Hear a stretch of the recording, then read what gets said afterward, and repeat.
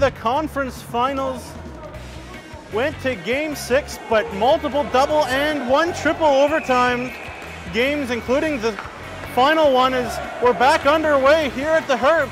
Joe Burton, and it goes back to Piacentini, to Valenzuela. Valenzuela, the trigger man on this power play, steps up and shoots. Rebound and shoots, and Whitaker. I'm not sure if that went off the post or not. It did. It went off the crossbar after a difficult game 5 triple overtime defeat. Here is Kalk stepping up. Kalk, long shot. That hit the post. The second piece of iron North York has hit. Tried to get into the center, and here is Jake Evans. In alone, Jake Evans. Backhand, he shoots, he scores!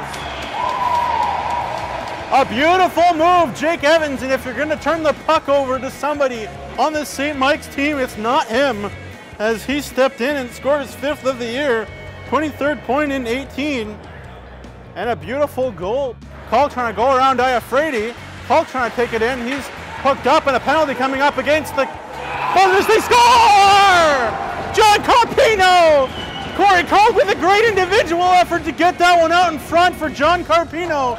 And he launches it in. CJ Shugart complaining that the Buzzers touched it and thus would have nullified the play, but the referees will have none of it, and the Rangers, with a much-needed game-tying goal, John Carpino continues to produce. Out there with Loiselle and Pepler. Out of the box, Giacometti, as the Rangers penalty has expired. The shot on Loiselle, it's loose, it bounces off of the stick of Alvaro and into the net as the Rangers player was trying to clear it. It went off of Alvaro and past the helpless Jason Pucciarelli, and the Rangers' bad luck continues. Here comes Simmons on a shorthanded. Simmons to Whitaker, he shoots, and a great save there by George Argyropoulos. It's of Piacentini, but he wins it. Here is Valenzuela, he steps out in front, kicking the net off is Argyropoulos. Here is Kalk.